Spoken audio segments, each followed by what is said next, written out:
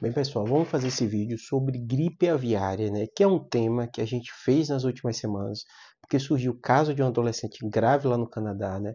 E agora chega a gripe aviária nos Estados Unidos, no estado da Califórnia, com uma criança, né? Uma criança pegou gripe aviária, está internada, né? Eu vou explicar para vocês quais são os impactos disso.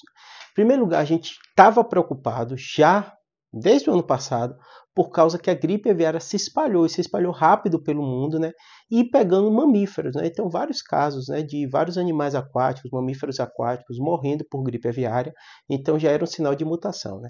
A gripe aviária a gente viu relatos de pegar em seres humanos, mas agora a gente começa a ver em locais que a gente não costumava ver, em especial alguns casos, como esse caso da Califórnia, que você não tem um contato direto com ave infectada. Então, se imagina que é possível que essa gripe aviária está pegando também outros mamíferos que a gente tem contato, provavelmente mamíferos terrestres, que estão fazendo pegar mais rápido, em especial nessa fase de criança e adolescente. É o que está chamando a atenção.